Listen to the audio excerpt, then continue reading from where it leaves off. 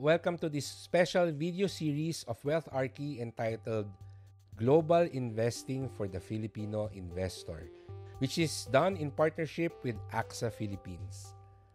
Kasama natin dito sa video series na to si Mr. Dexter Agcaoili, who is the Investment Solutions Director of AXA Philippines and the country representative to Arkitas Asia, an asset management company of the AXA Group.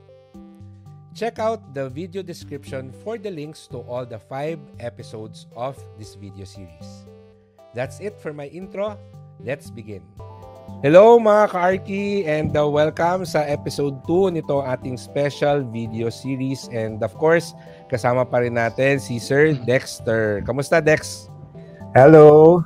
Hi, Fitz. Hi, Rienzie. Hello mga ka-Arki. Ito, doing well kahit nandito sa bahay.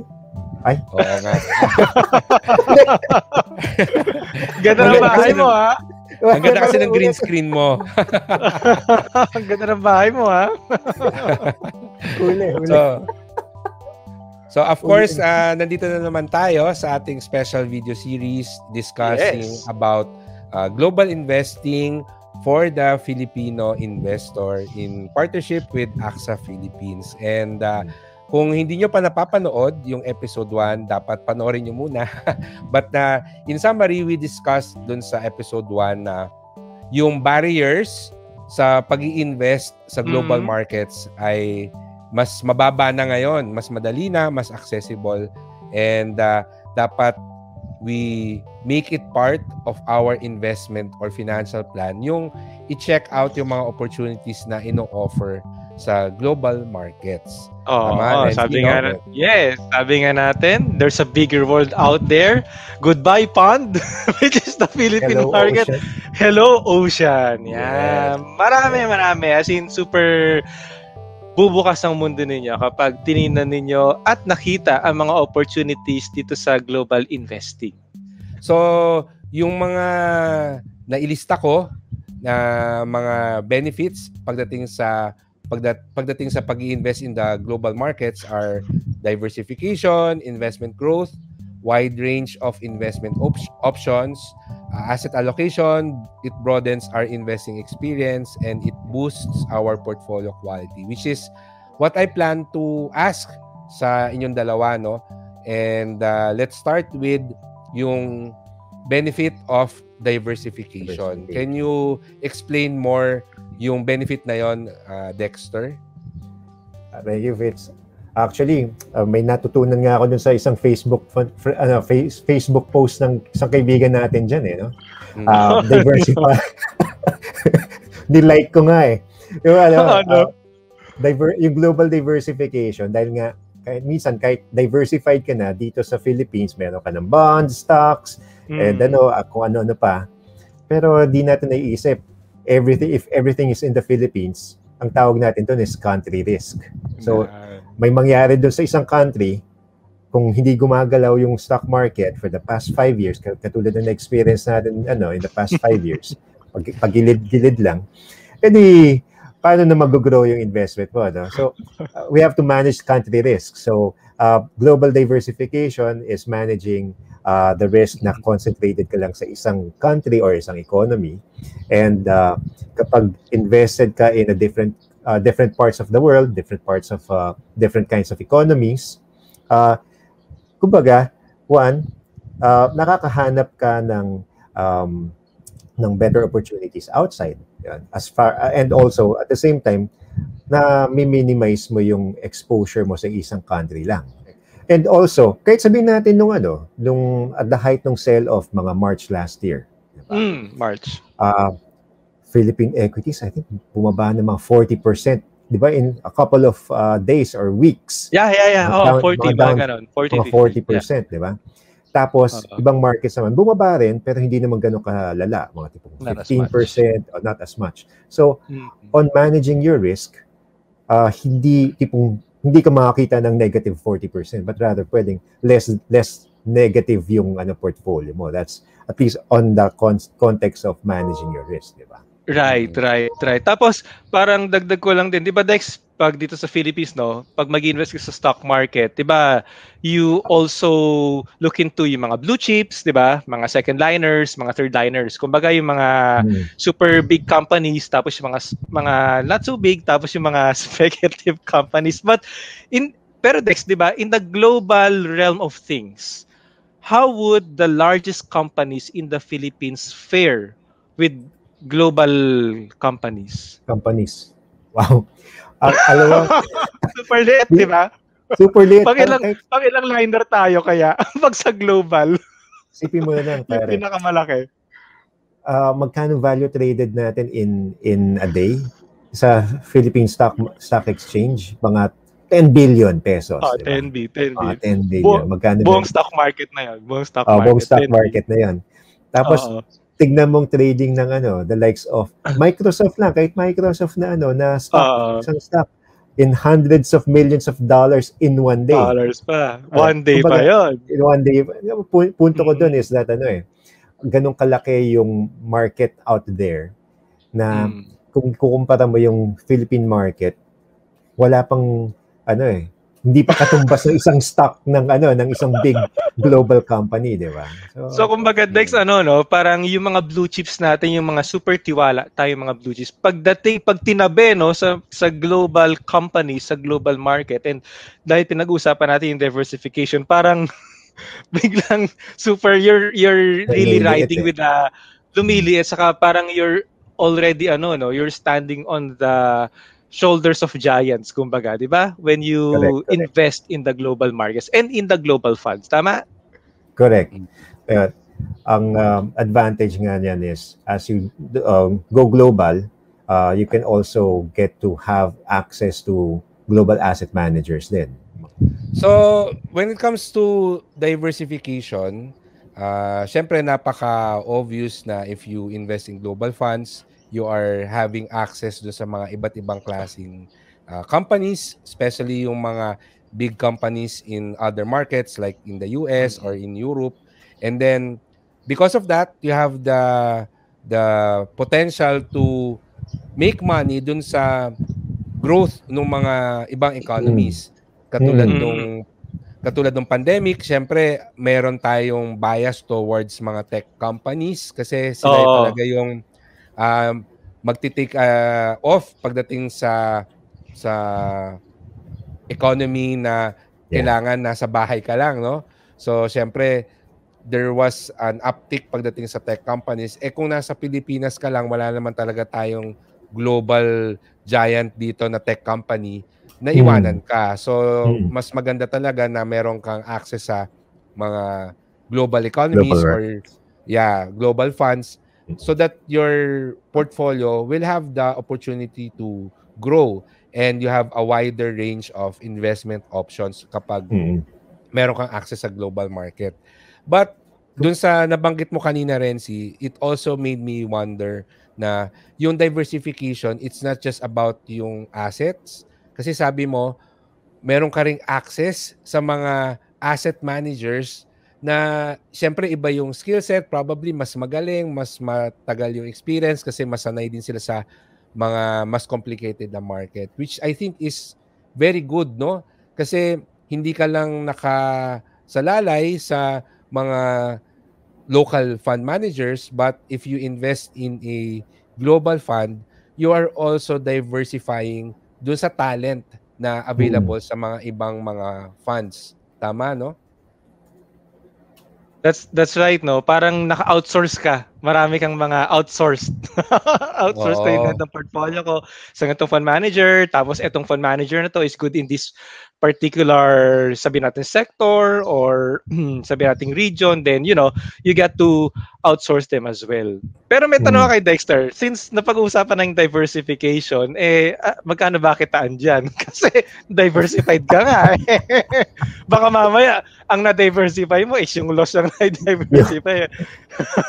So, magkano bang kitaan natin dyan sa mga global funds na yan? Like, magandang reference mo kanina is how 2020 was, di ba?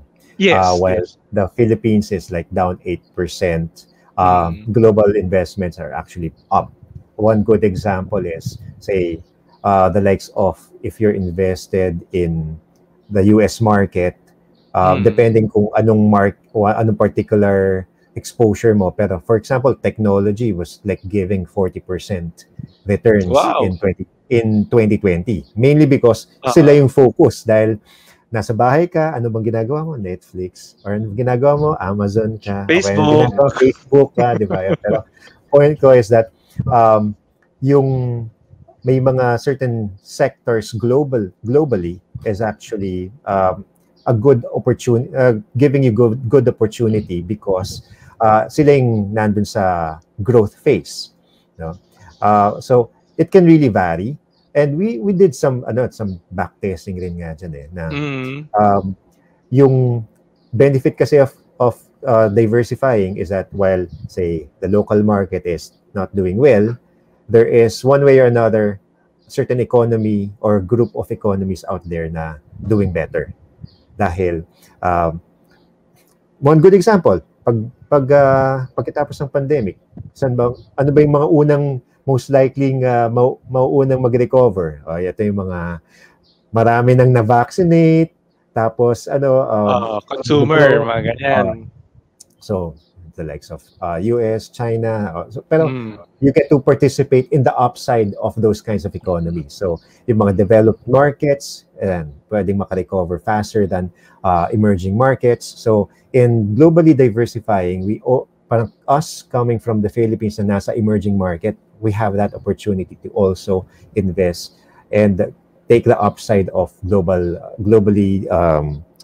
markets and developed markets. I was looking at your at your different funds, AXA, but I'm quite impressed and At chinek mo na kami. Siyempre, due diligence natin 'yan. I'm quite impressed and I'm really not impressed as much with other with other funds, pero I'm impressed. Yung global, I'm looking at the peso, no? I think these are the peso ones or the dollar. But your Global Advantage Fund gave 40%. Ito lahat to for the year 2020, no? Yung Global Advantage Fund gave 40%. Yes, that is yung dollar. Yeah, 40%. Oh, the dollar. Yeah, I think mga dollar to. But nonetheless, no? I mean, maski i-convert mo sa peso, kaunti lang naman. The Global Advantage gave 40%. Wow. Yep. The Dynamic Allocation Growth gave 17.8. And then the Dynamic Allocation Multi-Asset gave 13%. Wow, galing So, imagine natin mga ka-Arki, no? If you are not invested, sabihin mo na lang tong Global Advantage Fund ni AXA na 40%. If you are not invested in this one, then you're missing out 40%. Sayang yun. Malaki rin yung 40%. Hindi ka makakatisod ng ganito ngayon. Pero may tanong ako. Pag nag-invest ka ba globally, automatic high risk yon? Meron bang mga global investment na low risk or moderate risk lang? Kasi kunwari ako, gusto ko mag-invest globally. Pero ayoko naman yung masyadong volatile. May mga ganun ba? Yeah. Good question, Fitz. No? Kasi unang-unang pumapasok sa isip ng mga tao is that, kung mag-invest ako globally, ma-expose ako sa FX risk, may expose ako sa exchange rate ng dollar peso, di ba? Pero ang dapat nating unawain is ano bang konteksto natin sa tayo nagagaling? Nagagaling tayo sa Philippines natin. Nasanay lang tayo pero malikot ang market natin. Okay? From a high risk market, kung magda-diversify ka to let's say the likes of Hong Kong, Singapore, China, or Korea, lesser risk markets yun, di ba? That's right. Tapos, kahit sabihin natin, okay, yung galaw ng exchange rate natin, may plus minus kanyan, pero isipin mo naman kung nandito ka lang, down ka ng 8-12%, talagang down na yun. As compared to, kung sabihin natin, yung other markets grew by 8%, tapos exchange rate, medyo nalugi ka ng 1%, still 7%, it's still a better experience. Now, so that's one. Next, to your point on the exchange, paano yung mga different kinds of risks, so to speak. So, gaya ng when we look at meron kang fixed income, meron kang balance fund, may equity fund ka here in the Philippines from low risk to high risk. There are also such global funds available na if you're relatively conservative, you can have more of the fixed income, global fixed income na hindi lang Philippine credit rating ang exposure mo, but rather other investment grade, may it be Asian or even US or European. It's a choice. Pero point doon is there is that diversified fixed income portfolio that you can readily take advantage of. Yun. And then you can create a balanced portfolio as well, a fixed income and an equity portfolio combined. Yun. And then kung gusto mong mas maging aggressive, global equities. Tapos kung meron kang conviction, pwede kang mag-choose ng particular region, pwede rin, di ba? Pero as you concentrate it from, let's say, a global standpoint to a more regional, doon mo makikita na, syempre, tataas yung risk mo dahil mas nagiging concentrated ka na naman sa isang lugar. So pwede pala may conservative option ka rin. But Dex, curious question, for your fixed income portfolio, do you have like a minimum rating for the funds or for the direct securities, if ever, for your fixed income? Okay, so for we do have our fixed income na ROP. Okay, tapos meron din kami ng global fixed income. Our global fixed income on average would be maintained as an investment grade. Grade. Yeah, on average yan. So while meron mga high yield, pero meron ding mga talagang high grade kung tawagin across the world. On average, it is an investment grade rating. Okay. So kumbaga so sa mga ka-Arki natin that are medyo hindi pa sanay sa offshore or global investing, pagdating sa fixed income, at least on the average, investment grade naman yung pinupuntahan ng hindi yung mga junk bonds, di ba? So you're assured that quality ang laman ng mga funds natin. Alright. So to repeat yung mga benefits when you invest in the global markets, of course, may diversification ka. Meron kang opportunities for investment growth. And there's a wide range of investment options. Of course, kasi buong mundo yung market mo. And it's also a way for you to do some diversification when it comes to asset allocation. And dahil naglalagay ka na ng pera in other markets, it also encourages you to broaden your investing experience, no? Hindi lang local business and finance news ang binabasa mo, malamang nagbabasa ka na rin ng mga global news. Nasa Bloomberg ka na or all those markets, no? hindi ka na nasa comics, saka showbiz section. Oo. Philippine market, kung sabi nga ni Dex kanina, Philippine market kung masyadong malalim yung down, pero yung iba hindi masyadong malalim. So, nahihila niya, na-offset niya yon. So, it improves then the quality of your portfolio in that regard.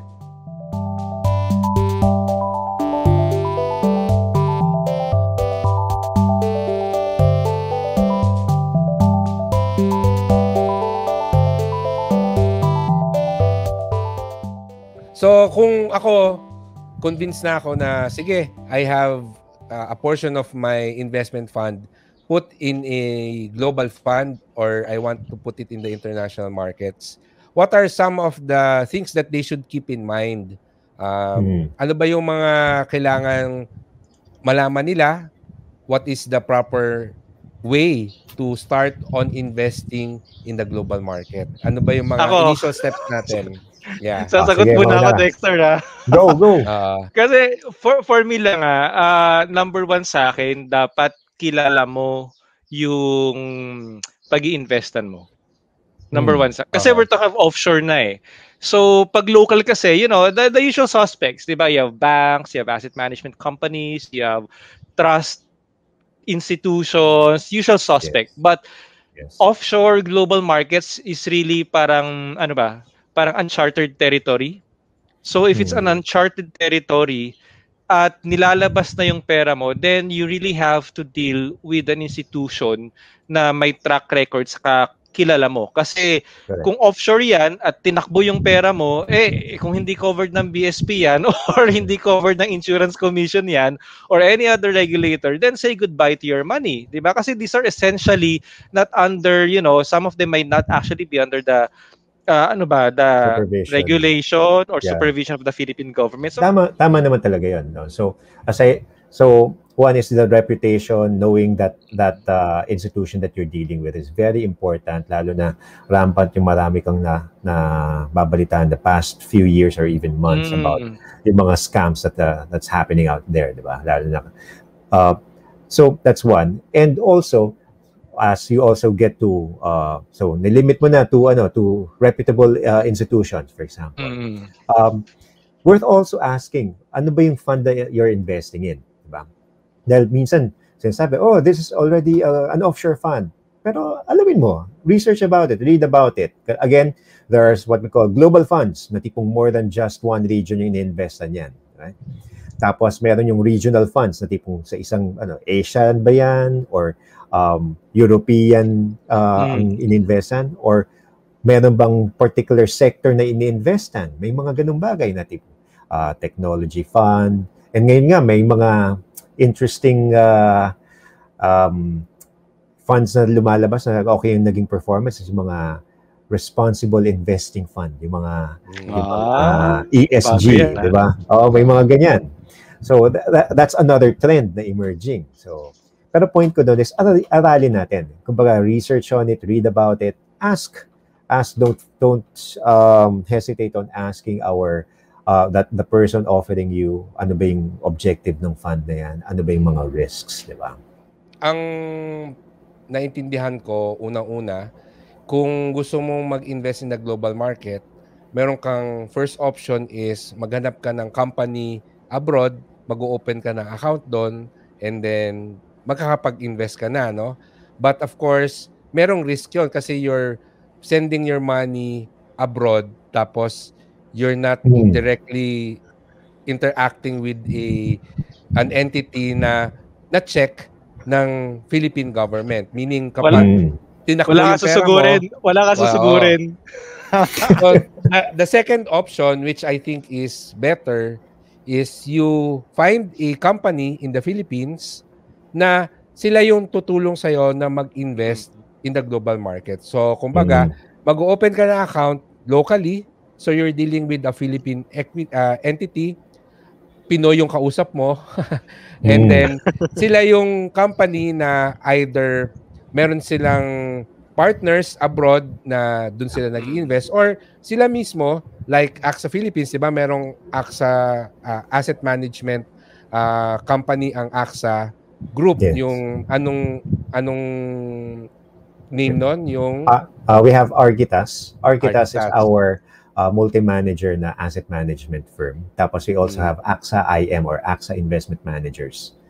Oo. So kung nag-invest ako, for example, sa AXA, syempre, AXA Philippines ang kausap ko, Pinoy yung kausap ko, sa inyo ko binibigay yung pera ko. Pero meron kayong international na asset management or global asset management company na yun ngayon yung nag-i-invest, nag-a-analyze ng markets para mapalago yung pera ko. So I think that is the better or safer option sa akin. Of course, may mga tao malalakas ang loob, gusto dumiretso, pero meron akong ikikwento sa inyo. Last year, nung nagka-pandemic, a lot of people predicted na tataas nga yung mga tech companies. And yung mga kakilala ko na merong access sa US market, may mga foreign brokers sila, nagbibili ng stocks ng Zoom.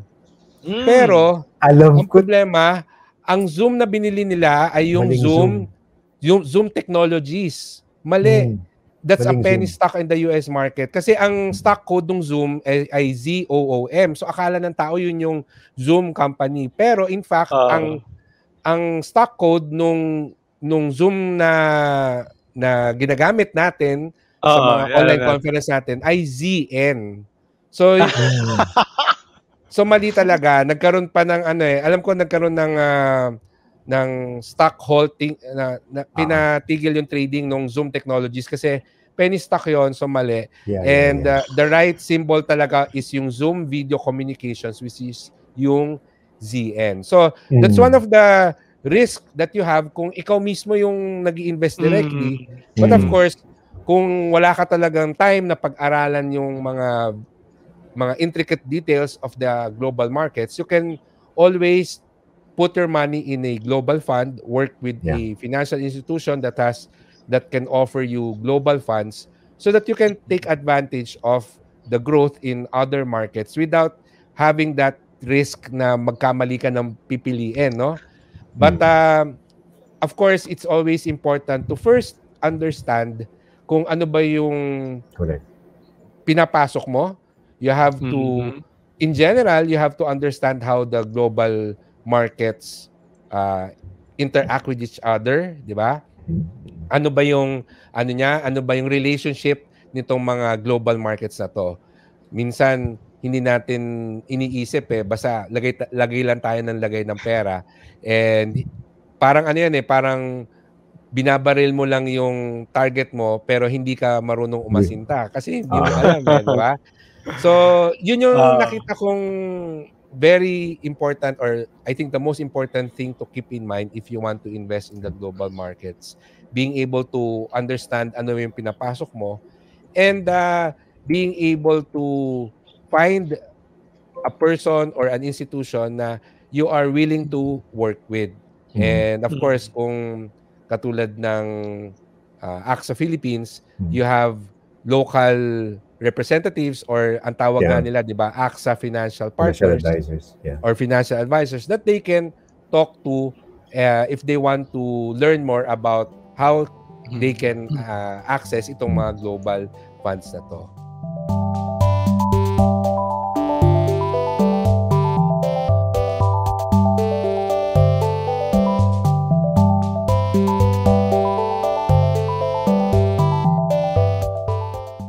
If I may add, I think one important thing that we should also bear in mind as we start opening our eyes, going beyond our shores in doing investing, is that we take those steps correctly.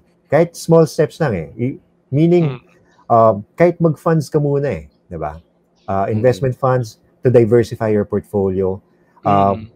Malaking bagay na yun Hindi mo kinakailangan mag-stock pick kagad Pero as you increase your investment literacy, financial literacy, start investing, diversify your portfolio, kahit funds lang yan, diversified na. And then as you build your confidence, dun ka na maging innovative, slowly but surely. But what is important is we take those steps gradually. At least you start moving forward. One last, kasi na-highlight ni Rienzie one good point about yung mga clients niya. Mostly clients niya are institutional clients, right? Now, ako, when I was handling clients also years back, most of institutional clients lang yung mga kayang mag-invest globally. Kaya sila yung nakaka-take advantage of those upside. They have the volume They have the volume. And also, mga high net worth clients, yung mga nakaka-diversify lang globally. But now, in recent years, with all these global funds being made available through affordable unit investment trust funds, mutual funds, or variable link products, the common Filipino can now also diversify their portfolio. So it's really worth looking into. So that's a very good point. And as we mentioned nung episode 1, na yung access natin sa pag-i-invest sa global markets mas dumadali, unlike in previous years or unlike in the past 30, 20 years. Mas madali na ngayon. And as we've talked today, there are a lot of advantages, there are a lot of benefits in investing in global funds. And syempre, kung naghahanap tayo ng financial institution where we can invest in the international markets, nandito ang AXA Philippines na available sa inyo para tulungan kayo na iplano ang inyong investment journey. So, as we are showing to you on screen, you can talk to an AXA financial partner today by going to axa.com.ph/appointments, or you can just scan the QR code that you're seeing right now dito sa ating screen. Alright. So, katulad ng nabanggit ni Dexter, ang AXA Philippines, marami silang mga global funds na available. Mayroong mga low risk, may moderate risk, high risk. Mayroong dynamic allocation fund, may mga funds na nag-i-invest sa tech, na nag-i-invest sa European market, etc. So, ang dami niyan. Alin dyan yung pipiliin mo? And that will be our topic for episode 3. So, I hope they stay tuned. Parang Star Wars lang, ha? Parang Star Wars lang, ha? Na tayo. Alright. So, maraming salamat sa panonood itong episode 2. Thank you. Kita-kita ulit tayo sa next episode natin. And salamat Dexter, salamat Dex, Rienzie. thank you. Thank you for having me. Yeah, so second, see you again sa next episode natin next week. Alright, so bye-bye. Bye-bye. Bye-bye. Thanks, Dex. Bye. As we learned, global investing may just be the key to reaching your financial goals. But remember to study your options first and work with a trusted financial institution.